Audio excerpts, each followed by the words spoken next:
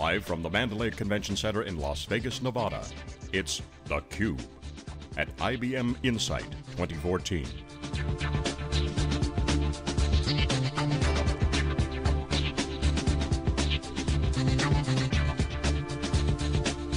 Here are your hosts, John Furrier and Dave Vellante. Okay, welcome back everyone for day 2 of live coverage of IBM Insight. This is theCUBE, our flagship program. We go out to the events, extract the signal noise. I'm John Furrier with my co-host Dave Vellante, and our next guest is Inhi Cho Suh, Vice President of Analytics, Big Data, everything to do with what's going on here at Insight. Looking for some great insight from Inhi today, because she's a CUBE alumni, she's been on many times, she's always awesome. Great to have you, welcome back. Thank you, John, I'm excited to be here. So you've been doing a lot of presentations. Your TED at IBM event in San Francisco was a fantastic keynote, really bringing your A game on the content side. Here you're on the keynote yesterday with some really epic announcements, really putting some meat on the bone, and we've had a variety of conversations over the years around what's going on in big data. You had some great examples, but really it's accelerating right now. A lot more speed going on in the market. So first, let's bang out some of the announcements. What were the key highlights yesterday's keynote? So we had several actually. So I'm going to kind of riff on them very quickly. First is Watson Analytics. If anyone caught the demo, it's amazing. We're bringing predictive capabilities, a very interactive visualization tool. We've got cognitive capabilities, so you can apply natural language, and one of the secret sauces inside is what we call data works. How do you actually refine information? Meaning, how do you take something raw and begin to play with it, massage it a bit, and shape it, cleanse it, transform it, mix it, match it, and add security elements to it in order to be able to prepare it for the targeted applications. That's actually inherently embedded in the UI experience of Watson Analytics. So DataWorks is our new capabilities around refining and shaping information. It's not only available for embeddability in apps, we actually put it on Bluemix as discrete services so app developers can build around that. In addition, we're also going to be launching some new capabilities around probabilistic matching. So we took some of our best algorithms around entity analytics and probabilistic matching and parallelized that on Hadoop, right? So you could do mass scale analytics of, customer insights, matching customer data with social data and other things. That's also going to be available on DataWorks. So DataWorks is our cloud-based data refinement capability. The next item we announced was Cloudant Local.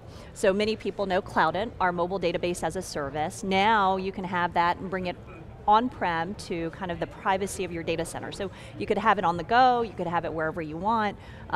This is something that actually several of our clients were asking for, including one of our top online gaming users for Cloudant said, wouldn't it be great for me to look at all the user data and run analytics on it? So we then created our next announcement, which is called dashDB. It's our really dynamic data warehousing capabilities. It has our in-memory columnar capabilities inside. It is also cloud-based. It is inherent in the Cloudant experience, so if you're in the Cloudant UI and you wanted to create an analytic warehouse, you can do that with a couple clicks of the button. In addition, if you're actually a Bluemix user or a data architect or a DBA and you also want to create your own data warehouse, you can go straight onto dashDB or onto Bluemix and create an instance. On top of that, we also announced, and this was through our learnings in terms of dealing with Watson cognitive solutions and applications, that when you have a large corpus of data and it's really unstructured content, so it could be documents, files, how do you begin to massage that and curate that information for knowledge workers, data scientists, and so forth? And so Watson Curator was another piece of the announcement. That was a lot. Okay, so I had a lot of questions. But you guys got a lot going on under the hood, so let's just connect the dots. So Dave and I were reviewing the Twitter earnings that went out yesterday and today. A lot of debate on Twitter, and stocks down, unfortunately, but really what they talked about is in the moment, immersive. A lot of the terms that they're talking about is what you guys are saying here at Insight about engagement, systems of engagement, and also engagement. So we heard things like cohort analysis, what Twitter's throwing around, as Ray Wang says, these new verbs are out there. So connect the dots between the business outcomes around engagement, because what Twitter's doing for their own business is what your customers are doing on the business side. They want to connect to the engagement, they want to connect with things, humans and devices, and machines, but there's a lot of stuff going on under the hood. So connect the dots between the value of the technology and what the business owners want with this engagement trend.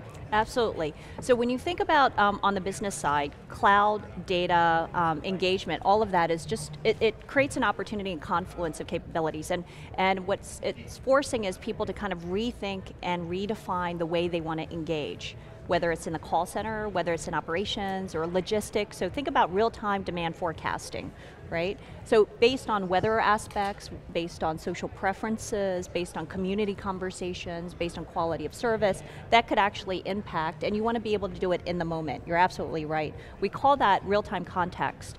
And that's a piece that I've talked about before on theCUBE.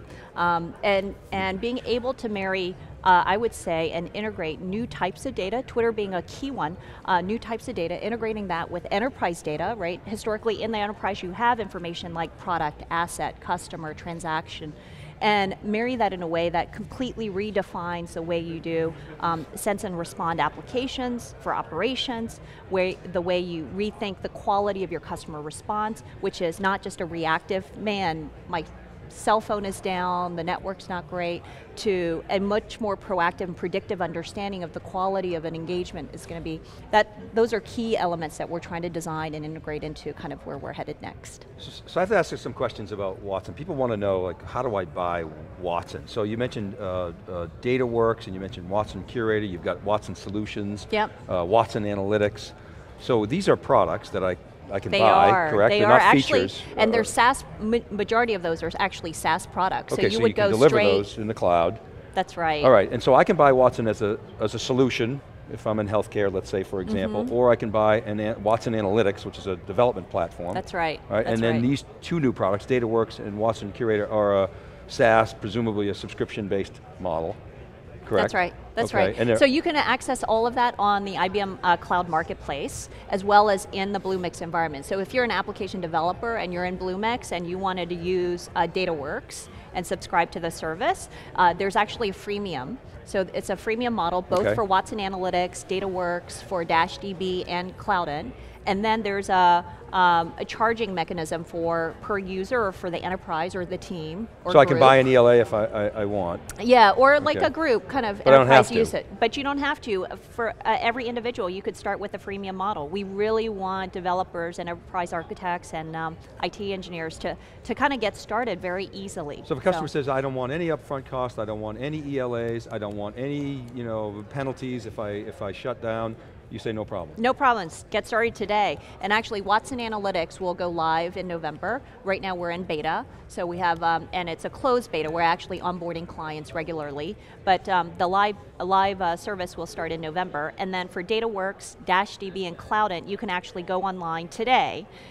It's available, the freemiums are available today, and get started. And probabilistic matching. Yeah, sounds really big fancy. Match. You've heard about this, so right? Tell big match us on what Hadoop. we get with that, right? Okay. Big match, yep. Okay. Yeah, so one of the things we've done is, and it's been exciting in the lab, so we're delivering the capabilities around what clients are saying, look, I want the next generation of master data management capabilities, and in this next generation, I want to be able to integrate customer information with social and public information that may be outside the enterprise.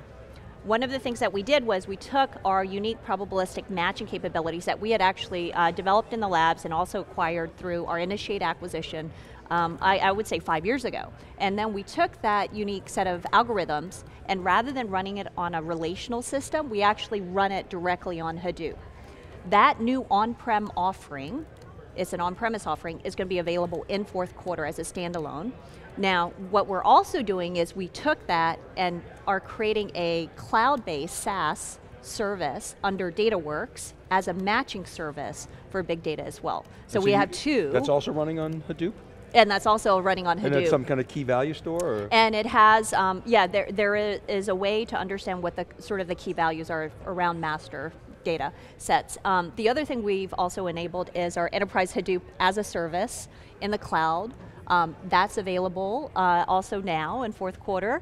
And then we enabled our streaming analytics geospatial service. And we also just announced our partnership with Esri, which is great. And that is with your Hadoop distro? Yeah, okay. yeah. So Jeff Kelly last week at Big Data NYC was saying, with deference to IBM, the big three Hadoop distros, not true? No, not true. You guys, well, it depends on what you want to do. I mean, you don't really care, right? No, what I would say, what I care most about is clients actually getting the value and the outcome at the end of the day, and the faster you can actually apply the insights and analytics, you get to the outcome faster. Who cares about just putting data in Hadoop? The argument would be that if you got a solution that's all IBM, you can get there faster, is that right? That's right. So let's talk developers, because obviously you have a developer aspect to this, and with DataWorks, and also, again, this is the mega trend. Developers want to integrate natively into the mobile applications, the insights. So you have the freemium model, which is really compatible with how customers are buying and rolling out the cloud-like technologies. A lot of stuff under the hood that's shipping and available, you guys bring that goodness. Yeah. Developers, what do you guys, how do you view them? How do you make it easy? Again, there's a focus on speed now this year, so people want to get rolling fast. Oh, yeah. How do they stand up some of these capabilities, and how do they integrate them into the applications? Oh, it's amazing. Within 5 minutes on Bluemix, you can actually get quickly started. You actually pick a runtime environment, you pick a set of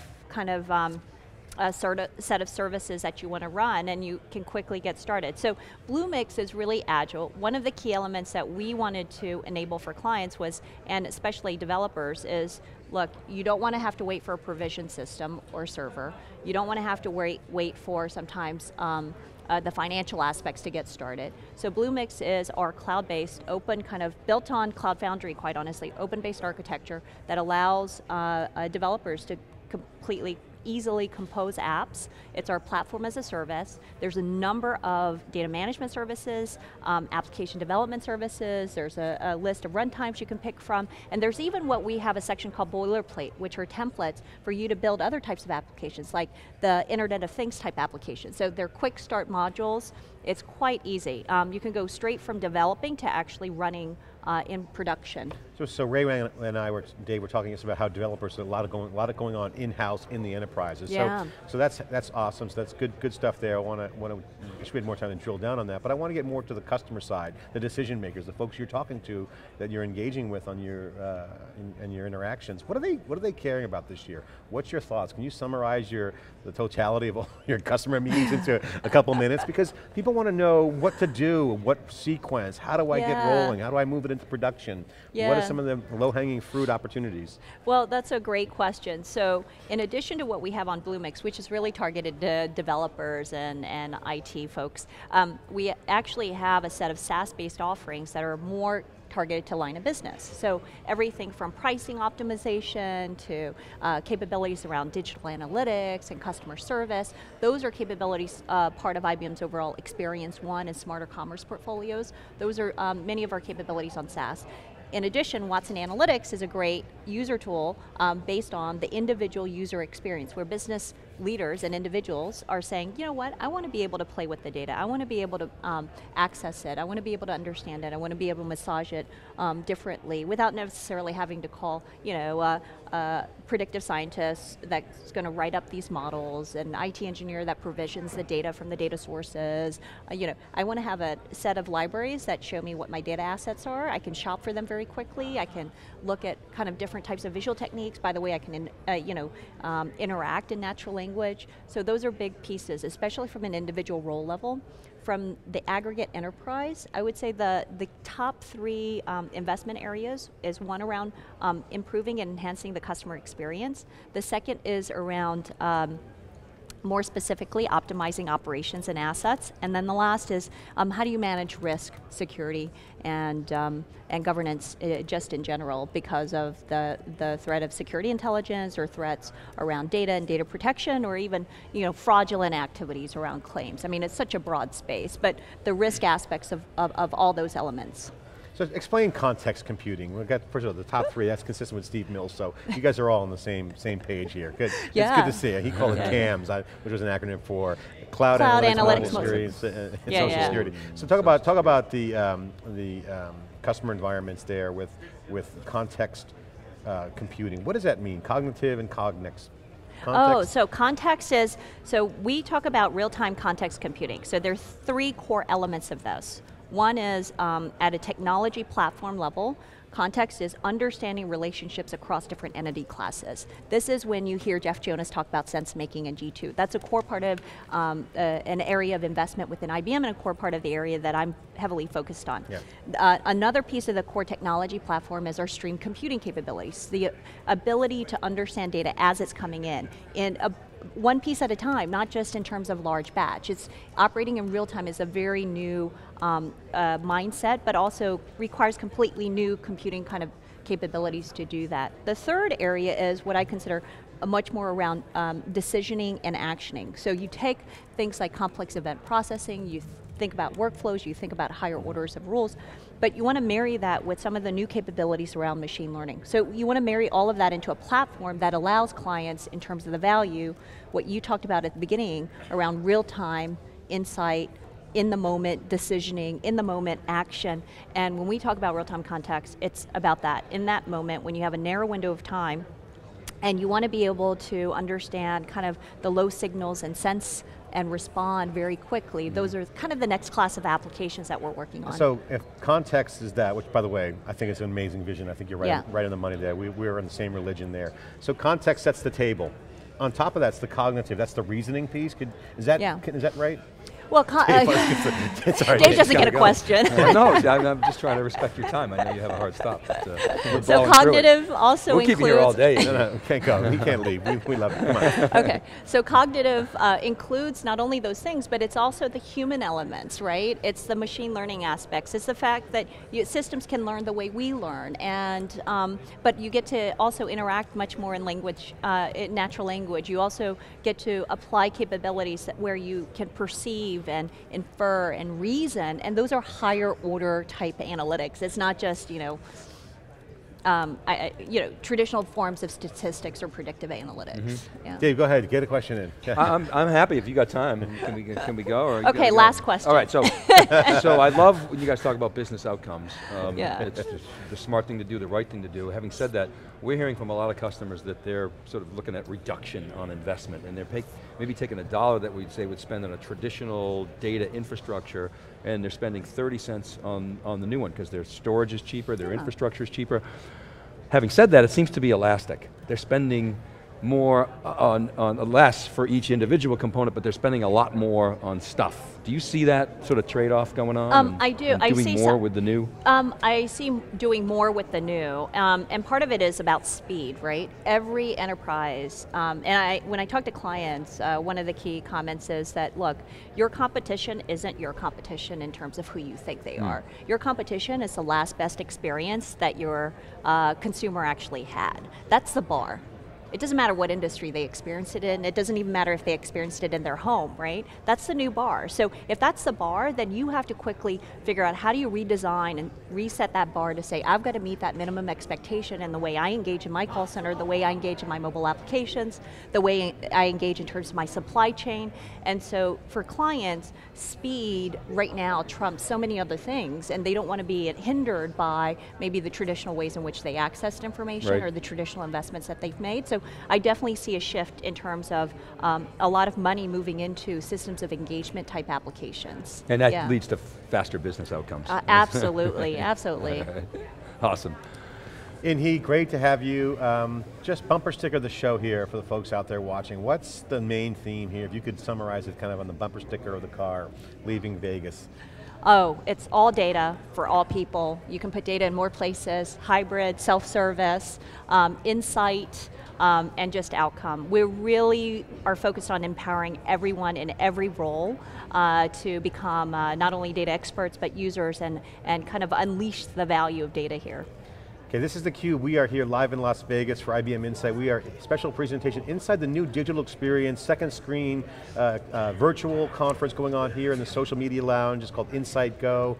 We're proud to be part of that program. Great social media, a lot of influencers here, and of course we love broadcasting that data from the noise, the signal. Inhi, thank you so much. Great to see you. I know you're super busy. Really appreciate your time. This is theCUBE. We'll be right back here live in Las Vegas at IBM Insight. I'm John Furrier with Dave Vellante. We'll be right back.